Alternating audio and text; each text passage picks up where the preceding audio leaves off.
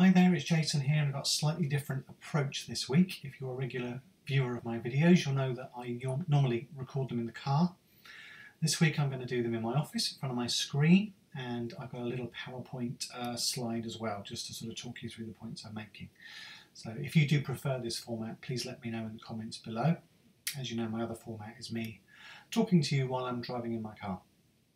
So anyway, today I'm going to talk about a slightly controversial topic, and it's why you should never use your accountant as the registered office for your limited company. Now, as I say, I've got a few bullet points here.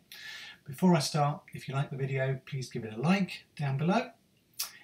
Even better, if you could subscribe to my channel. I'm releasing videos all the time to give accountancy, bookkeeping and tax advice for you. And if you want to contact me, I'm Jason Blackman, and my practice is called Just Pure, and there's a link in the description to contact me. So it's going to be a fairly brief video, but I just want to get the points across about why you should never use your accountant as the registered office for your limited company. So I've got 5 points here that I want to make in this video. And the first one is you should always retain some control, however small. So what do I mean by that? So lots of clients of accountants use their accountant as their registered office, and as you probably know, that means any correspondence from HMRC or Companies House will go to the registered office, and if your accountant is a registered office, they'll go to your accountant, and that's fine because your accountant is obviously the one in control of your accounts and tax returns. They'll be the one that's filing them. But I do often hear a lot of horror stories about accountants. Now, some will ignore it. I've had stories of accountants that disappear off the face of the earth. Some accountants that just don't contact the client to get things done. You know, there's lots and lots of reasons why the accountant may not contact you or may not tell you that you've got deadlines looming, for example. And these deadlines are pretty important, as I'll explain as the video goes on. So I feel that although the client will want the accountant to do everything, they should retain some control. So the client, I think, should always know what their deadlines are, when their accounts are due with Companies House, when their tax returns are due with HMRC, just to give them that little bit of knowledge, armed with a little bit of knowledge, so that they know when their deadline dates are and they can stop any sort of fines or penalties happening. And if you don't see any of your correspondence from Companies House or HMRC, then you may not know when these deadlines are, so it makes it very, very difficult. Now, I've got a little case study here. I've just said it can cost you in fines and penalties, and that's absolutely true because I've got an absolutely true story. A client that I took on. Now, she had her previous accountant as her registered office when I took her over. And to cut a long story short, the accountant had kind of disappeared off the face of the earth. She was emailing him, trying to contact him. She couldn't get in touch with him. And as such, her accounts at Companies House were overdue.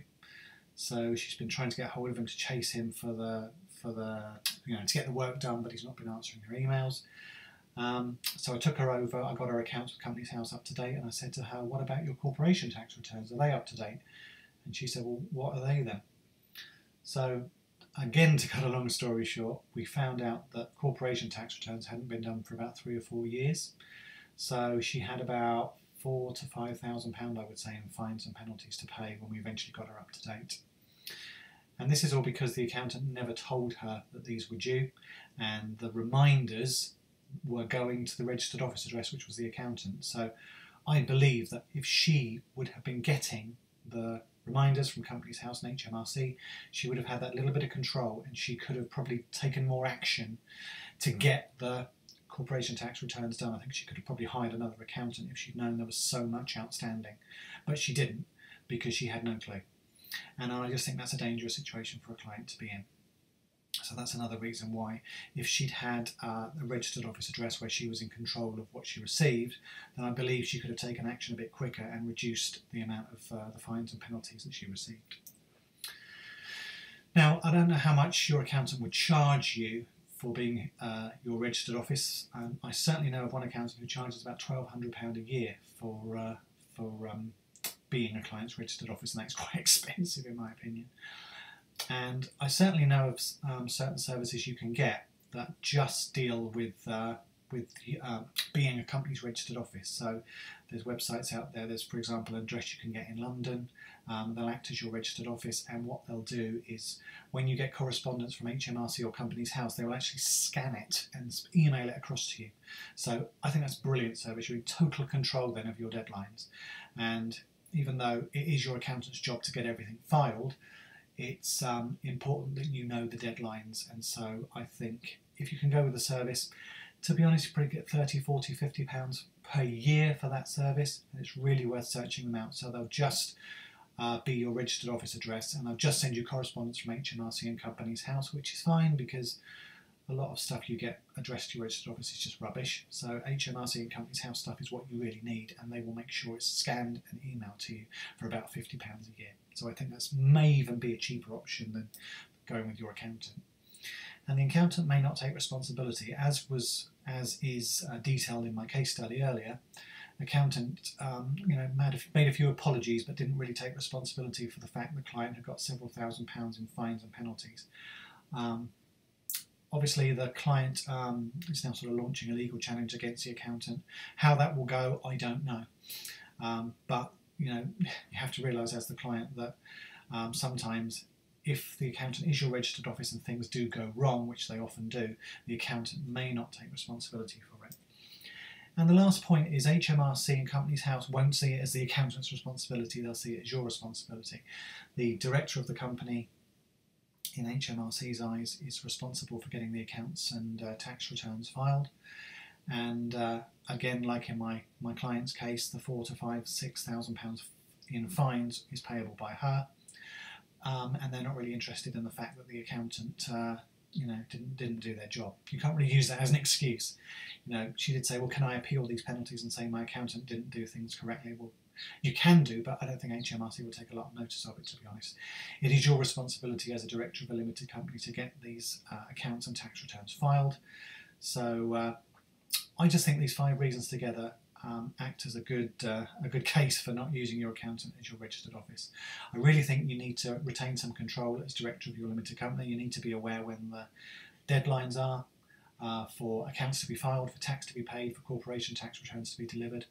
And if you have a registered office service, £40, £50, £60 a year, that's not your accountant, then they will make sure that you get notified of any HMRC or Companies House correspondence. And of course, you can, it doesn't matter if you change accountants. I know lots of people that change accountants quite a lot. So if you do change accountants frequently, which you probably shouldn't do, but some do, and if you do, then having your accountant as your registered office is going to cause a serious amount of problems because you just don't know where correspondence is going to go. HMRC are notoriously slow in updating their records. So I just think you have one address that you always use. Doesn't matter which accountant you have, you just have that one address, that one service you use online for £50 a year. And it doesn't matter what your accountant's address is or where your accountant is or if your accountant's going to pick it up or not or let you know. You're in control of it, and that's what I think is really important. So I hope I haven't offended too many accountants. Don't forget I'm an accountant myself, and when I started I did offer a registered office service, but I've seen things go disastrously wrong, and I've seen it cost clients thousands and thousands of pounds. So I now never ever recommend it. Hope you've enjoyed the video. Leave a comment below if you have. Please give me a like, subscribe to my channel. Feel free to contact me. There's a link in the description. I'm Jason Blackman. My practice is just pure. Hope you've enjoyed the video, and I'll see you again soon.